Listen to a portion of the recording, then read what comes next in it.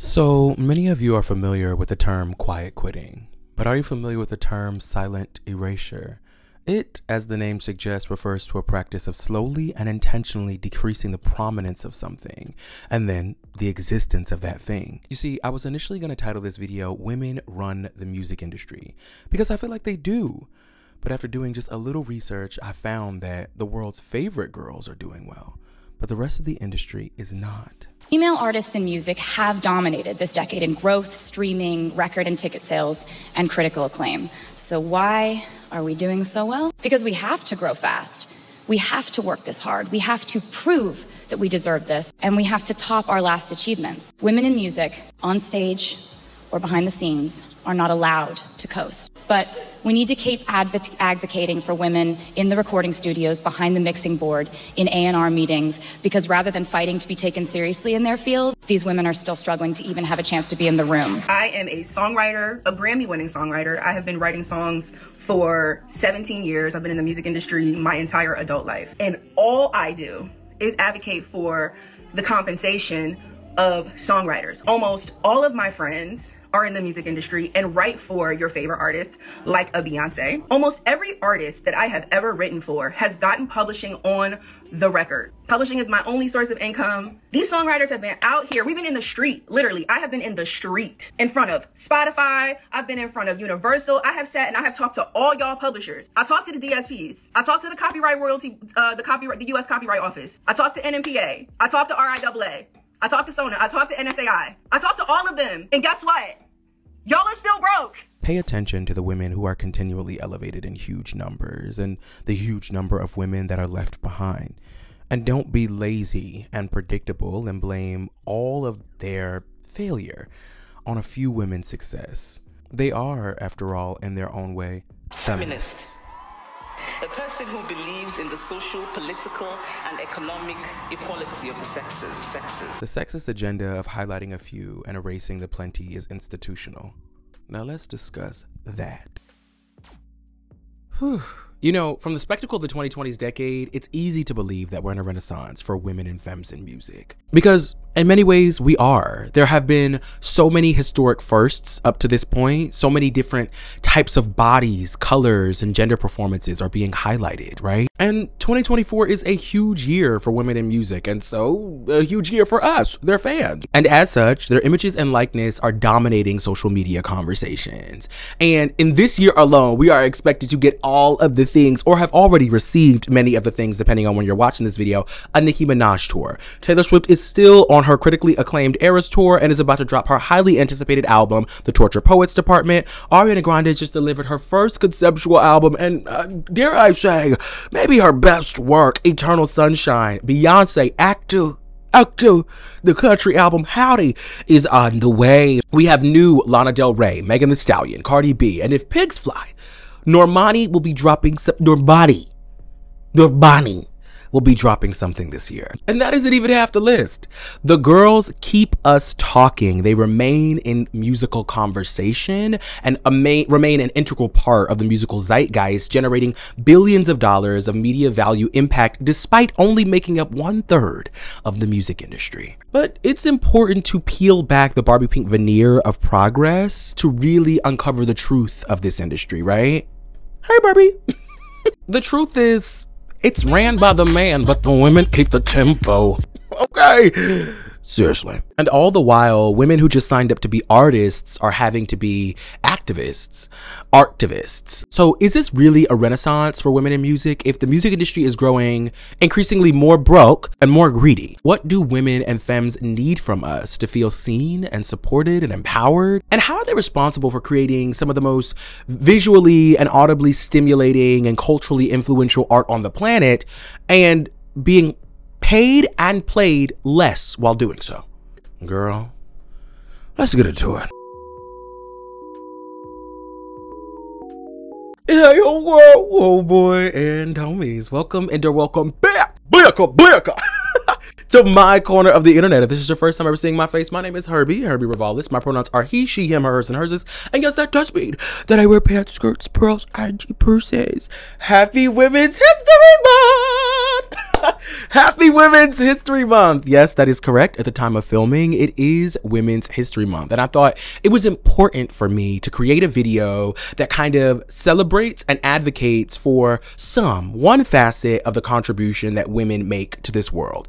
And as a cultural critic and a lover of all things spectacle, I figured why not use these two things to infuse these worlds and have this conversation. Cultural critique and music, that is, those are the two things. Stay with me. I mean, they've always been inextricably linked. There is no Sunday dinner recipe, no dance break with your girlfriends, no passing down of culture, no moment worth living that isn't documented by the soundtrack of the song that you loved or the person in the room loved at that time, right? That isn't documented by the rhythm and blues of those moments. Let me tell you something. This is going to be a wild ride because we are going to get into the magnificence of women in the music industry, and we're going to talk about some of the advocacy that needs to happen so that we can get more of said magnificence.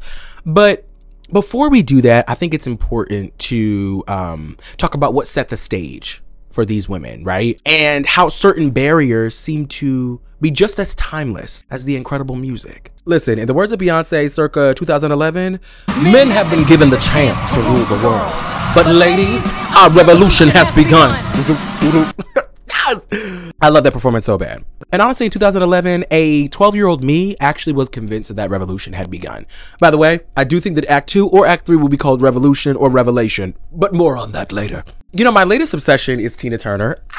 I found this Tina Turner magazine in the grocery store and I was like, I absolutely need it. The only thing in here is just all queen of everything, Tina. Without Tina, there wouldn't be many of the girls and boys that you see in the industry. And I listened to Private Dancer, like it dropped last night. I'm obsessed with her. She is my, like I said, my latest obsession.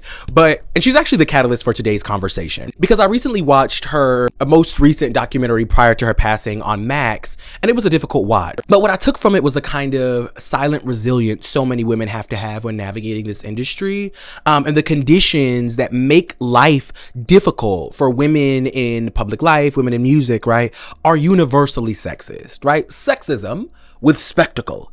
Oh, and great hair. Never forget the dresses, darling. Never forget. But their experience in a way resonates with all women and femmes. And that's not to say that as life becomes better or worse for our faves, it'll become better or worse for the average woman, right? But it is to say that the music industry operates in a similar way that the real world operates, where success is hierarchical and patriarchal. And that frustrates the bleep out of me because why is art a part of your political scheme? I mean, really, seriously, let's unpack why I can't just be a delusional baddie who is hearing girl boss anthems and being gaslit because they're gatekeeping the information about how to become a real girl boss.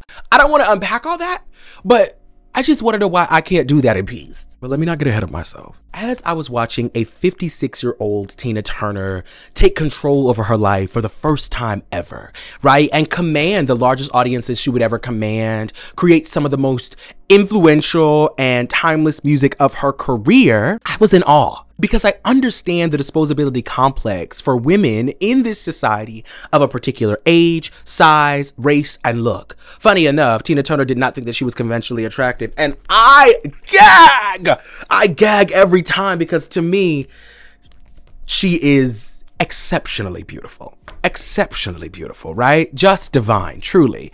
But even if I accept the notion that she is not, right, the ideal beaut, which would be white, thin, and 22. Goo goo gaga. I'm just your baby. She was still able to amass so much success. And here's where the shift happens and what brought me to this conversation, right? Because I'm like, look at the power of women at any point in their life, right? And women rule the world. Who runs the music industry? Girls. That would have been my simplistic take. But as I am a curious person by nature. I'm an Aquarius, so it's just kind of all a part of my magic. It got me to thinking, what did it mean for Tina Turner to become an icon in the face of all these odds? Was this evidence that the 80s was a turning point for women in music, right? Considering this divine Black woman of a particular age was able to amass so much success? Or was this just a dog whistle to women everywhere, but particularly non-white women, right? That in order to survive and excel in this boys club, you must be extraordinary. We live in a man's world, but it would be nothing without a woman or a girl. Let me tell you something. Because of Tina Turner, I've gone on a deep dive, and the 80s was home to all of the iconic girlies. Cher, Madonna, Whitney Houston, Aretha Franklin, Janet Jackson, Celine Dion, and, well, yes, Tina Turner.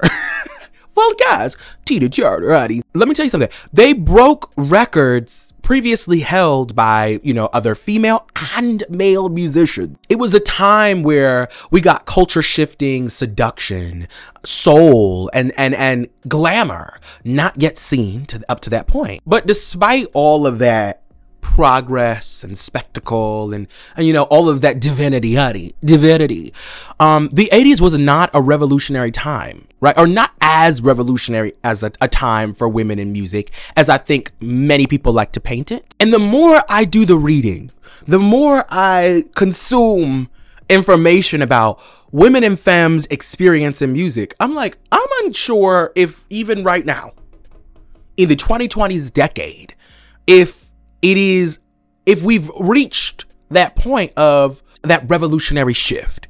Have we arrived? You know, several years back, Jay-Z went viral for saying America is much more sexist than they are racist to a young girl in his concert audience. At this very moment, America is way more sexist than they are racist.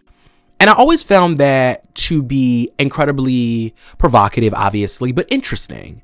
And not interesting because I'm ever interested in the oppression Olympics discourse, because I find that conversation is incredibly, it causes more hurt and less understanding, right? And also because I ascribe to a intersectional feminist politic that reminds me that these different forms of bigotry work together, right, to harm folk, not independently. But what is interesting about that, and also relevant to today's topic, is it got me to thinking about the history of these two isms. And sexism is much older than the construction of race and therefore racism. And so to me, that suggests that maybe sexism has the potential to present itself in a much more nefarious and covert way, right? Many things we may be blind to because that's just the way it is. That's just the way it's always been. And I'm bringing this up because when discussions are being had, at least in my corner of the internet, about, you know, the progression of music or just the status of music, right? And who is responsible for the tone, setting the tone, you know, setting the standard, creating good work. Women are central to that conversation. Even as I'm scrolling down my personal DSP of choice, which would be Apple Music, and I'm looking at the different genres and the faces that they use to represent those genres, it looked pretty gender inclusive, or in a binary context, you know, man and woman, it looked pretty even. But then I realized, Herbie, you might be being blinded by tokenism. Because why is it always the same women and a variety of men? The industry has allotted an incredibly small space to all kinds of women, even up until this very moment. And every single type of woman, so different races, different bodies, different genres, are all supposed to fit within this one little slice of the pie. And we can be ignorant to that because they do incredible work and they work their ass off. Of course, this one little slice is stratified in a white supremacist patriarchal way. So white, thin, blonde, bubblegum pop girls to the front, and then we will add everyone else in descending order. Now, I love when conversations are rooted in data. So this portion of the conversation is definitely going to be statistic heavy. And I've collected this data from a variety of sources, from the DSPs like Spotify themselves down to the United States Bureau of Labor Statistics. So I say this to say, gentlemen, before you get your Fruit Looms in a bunch, you can add your arguments to the comment section, yes, but you should try also adding it to the data set. In short, translation, read a book, read an article, read an Instagram caption all the way through, and then fight with me. Now listen, don't buck, because if I nuck, then we gonna have a problem. Let's move on. Now, according to this study that I found using Spotify and iTunes data, the sad reality is men are more likely to stream male artists and women are more likely to stream in a gender equal or gender neutral, I guess, way. So women stream mostly women. Well, 31%, and these are rough numbers, 31% of women stream mostly women, 34% of women stream mostly men, and 34% of women stream both equally. Whereas men, 47% of men stream mostly men. That's damn near half. Okay, the bromance is real. And only 18% of men stream mostly women. It's important to note here that there are so many important factors to an artist's career and their staying power than just Spotify and iTunes streaming numbers, right? There's Billboard, there is awards, right? Awards matter. There's sales. Bring back sales. People don't buy albums anymore. They don't buy albums, okay? Even TikTok is a part of the conversation, child. But I did want to highlight what I think can appear as an inherent bias or preference on the part of men to stream other men. But let's not be so quick to throw tomatoes at these businesses, because everything is structural. And when we look at this on the surface, yes, it can appear that men have a prejudice or a preference for male artists. Or we can really peel back the layers, look at the data, and see that there are studies that found that there is an algorithm and a system that disproportionately suggests male artists as opposed to women and other gendered artists. Yeah, now we're really unpacking the things. Okay, so there was a study done by the Association of Computing Machinery that found that streaming platforms like Spotify, Apple Music, and iHeartRadio, they may be giving male artists more airtime using algorithms that are more likely to recommend male artists as opposed to female and mixed gendered artists. An analysis of over 330,000 streaming music listeners over a 9-year period, y'all, showed that only 25% of songs played were led by women. Their observation revealed that on average, the platform would start by spinning 6 tracks by men before choosing a female artist. You don't find that suspicious? You don't find that suspicious? And what I find even more suspicious are these legitimizing organizations like the Grammys and Billboard's half-ass attempts to convince us that they are working to create more equitable and equal working conditions and create a fair playing field. They are not. Not from what I can see, okay? They are not. I'm not seeing DEI, okay, in the Grammys and Billboard in a real way, in a substantial way, right? Because here are some numbers. I don't know if you know this. Just 6.5% of the producers credited on Billboard last year, or in 2023, were women. 6.5%. And before that, in 2019, right, way back in 2019, it was just 4%. That huge 2% growth was from including women of color in the narrative. And this women of color narrative, we've got to unpack that a little bit more a little bit later, but not when the Grammys, the big 6 categories, and that would be record of the year, album of the year, song of the year, best new artist, producer of the year, and songwriter of the year. Not when women only made up 15% of the folks who were nominated in 2023. No, that's not DE&I. That's not inclusion, right? In 2023, 65% of Billboard's Hot 100 year entry charts were men. 34% were women, and 0.6% were gender non-binary folk. I'm not seeing the DE&I initiatives. Well, don't throw tomatoes at me. Throw them at Billboard. In order for women to be successful, and this data is aggregated data for over 10 years, right? Dating back from 2012 all the way through today. Women artists are most likely to be successful at 34.7% in pop, which is gatekept by race, size, and beauty, right? They're least likely to be successful in alternative at 14.4% and hip hop at 14.9%. which are also gatekept by toxic masculinity. It's just giving very much you don't want women to succeed. And what is perplexing me about these numbers is the fact that I see women everywhere. It feels like women are dominating. But the numbers, women lie, men lie, propaganda can convince you of anything. Numbers do not. But see, that's not what Billboard would like you to focus on. Billboard would like you to focus on the fact that 61% of the artists on the Hot 100 year-end charts were people of color. And only 39% were white. But when we look at that 61%, and we say that that constitutes every single human being who's non-white, you realize that, of course, white people and white men specifically are still dominating the charts.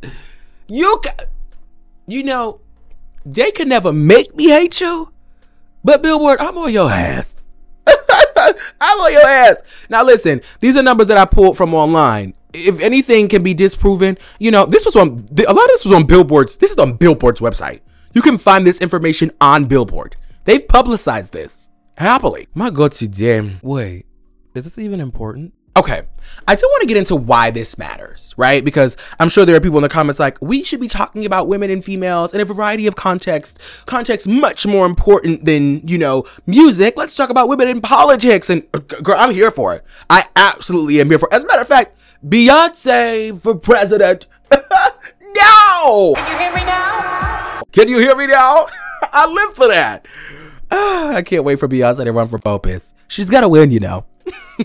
But music is important, and you guys know I love taking frivolity or what people consider to be frivolous pop culture element and finding the cultural significance and the interpersonal significance that it holds with us, right? Because music is a core tenet for relationship building. Don't believe me? You know, I have the data to back it up. There was a study done that tried to examine the topics that people find most important when relationship building. And so across different relational contexts, whether that is short-term, long-term, friendships, what have you. And among the top 5 were political views, food preferences, career goals, travel desires, and yes, music preferences.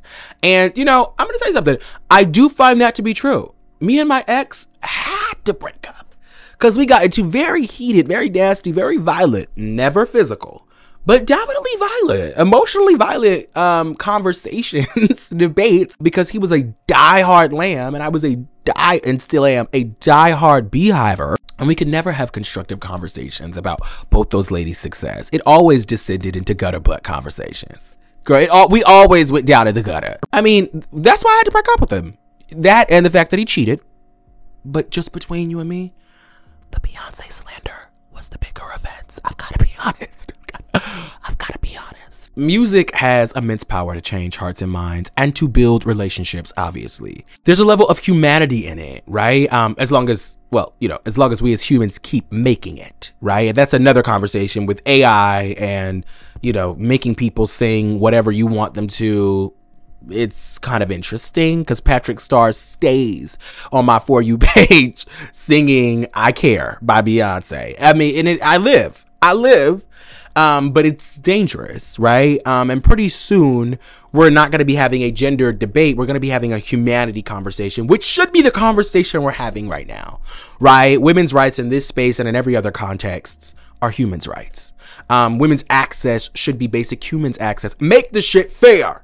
Okay. Now, it is important to note that women and men listen to music about the same, right? So it's not something that we can't turn around is the point that I'm making. Women and men, according to Spotify, their average listener consumed 26,637 minutes of content on that platform. However, you know, men did outpace women by about 3,000 minutes. It's not really on a consumer basis. It is this way because everything and everywhere we consume music is owned by white males. We've just got to be honest about it. Nothing in particular against white males. My favorite barista at my local coffee shop makes the best matcha. Nobody makes it. Nobody do body like he does. Nobody makes matcha like he does. Shout out to Tim. But it becomes an issue when your identity creates blind spots, or worse, creates the opportunity for you to intentionally ignore and oust others. And it becomes even more nefarious when they create AI and organizations that legitimize folks' music and career with these same biases in their process, in their consideration process. So let's play a game called Guess Who. I'm going to name a powerful music institution, and you're gonna guess the name of the person who owns it. It's fun, okay? You'll give yourself a score, X out of 5, and comment what your score is in the comments, okay? The owner of Spotify. Right, Daniel Ek, a white man. The owner of Apple Music. Ooh, this one is kind of tough one. Tim Cook. We'll go Tim Cook. Kinda, sorta. It's really confusing when businesses get that big because it's like, well, who does own it? But, you know, white man. The owner of Pandora, the streaming giant, and Pitchfork, one of the most influential music publications. Huh? Roger Lynch. Roger Lynch. Yes, Lynch. A white man. Okay, 4, the owner of Universal Music Group, UMG. Now, just so we're clear, UMG is the most profitable record label on the planet. This is a tough one because it's super huge, kind of like Apple. So it's kind of divided up in shares. The company with the largest share is something called Tencent, which is owned by Ma Huatang, an Asian man nonetheless. And lastly, the owner of Tidal. Yes, wrong, actually. You're wrong. It's not Jay-Z. It's actually Jack Dorsey, the old owner and, well, former owner of Twitter. Interesting, right? This list is, you know, honestly, I would say this is surprising, but no, it looks about white. It looks about white. Either way, again, very exclusive list. Boys Club, we don't live. We really don't live. It's giving very much He-Man woman hater, and I hate that for us. And honestly, it's not representative of the public's interests, right? Or the public's taste. And as such, it makes you question, what can we do to reshape the industry to create more space for these incredible women to shine like they do? All right, let's wrap this up. These are my closing thoughts. Now, as we bring this to a close, I do want to first shout out all of the incredible women-led organizations, or just organizations for women in the music industry advocating for women and femmes. And that would be She Is the Music, Spotify Equal, Moving the Needle, Women's Audio Mission, Be the Change, Key Change, Girls Make Beats, and so many more. And also a big shout out to Tiffany Red, who has been igniting conversation about women and songwriters in general, right? But it really has sparked a conversation about women in that behind the scenes in the music industry, not just in songwriting, right? Music production, engineering, all that shit. So shout out to you. I've said it before, I'll say it again, and I'll continue to say it. Women create some of the most interesting universes with their music, right? And tell some of the most compelling stories. Something about the divine feminine energy. I mean, I don't know. I would argue that the 2 most interesting artists, and the way I'm defining interesting is the artists who generate the most public interest on the planet, are women. Beyonce and Taylor Swift. Adele is definitely arguable. We should add Adele. But Adele just comes in and out of the world. She disappears. She comes here. She goes back to Mars, where she's from. I don't know. But, you know, Beyonce and Taylor Swift. But it's important that I echo what Taylor Swift said at the top of this video, or the clip that I included at the top of this video. These women are creating incredible work because they love it. Yes, of course, right? And because they're just great at it. But also because of the structural conditions that remind them that they have to work twice as hard. And if you're a woman of color, 3 times as hard. If you're a woman of color who's queer and a bigger body, you know, it just goes on and on and on. It is a must. It is a requirement that they be great if they want to have a sustained career, right? And great at everything. Even the things that it's like, I didn't really sign up to be a dancer. Well, dance. You must be a triple threat. You must be a skinny legend, the queen of your respective genre. You have to be the spectacle at all times. Because if not, you'll fade and you'll be replaced within a very small margin, like I mentioned earlier. Everyone is replaceable, particularly women of color. It's almost like when they cast a black person or a brown person, Asian person in a show, and they just, the next season, change the actor, and we're like, we know that's not the same person. But they do view certain classes of people in margins as replaceable. And I think that that's the experience for so many women, you know? And this issue, like I said, compounds on itself at the intersection of race, body size. There's a reason why there's only one Lizzo in this industry. And, you know, previously one Adele. There's still only one Adele, honey. But you get what I'm saying. My final thoughts are, we just gotta stream women. Ladies, gays, and theys. We must stream the women more. We must choose to stream a diverse set of women. I'm gonna put in the description box the women that I'm streaming right now. Many of whom are mainstream. Some of whom you may not have heard of. You know, add them to your set list. And, you know, shout out to women for being incredible. Shout out to Tina Turner. For planning this idea in my head, because I was initially going to do a video entitled Women Run Music and just expound on why women are the only reason why music is interesting right now. And really the reason why music has been interesting for a very long time. But that would have not been of service to folks who are advocating for more space. And so that's what I wanted this to be. I love you too, babe. Before I let you go, you know I would never leave you without saying this. I am in a constant state of practice, and so are you. You can never fail when you're in a constant state of practice. I love you. Bye, whole world. I gotta get up out of here, girl.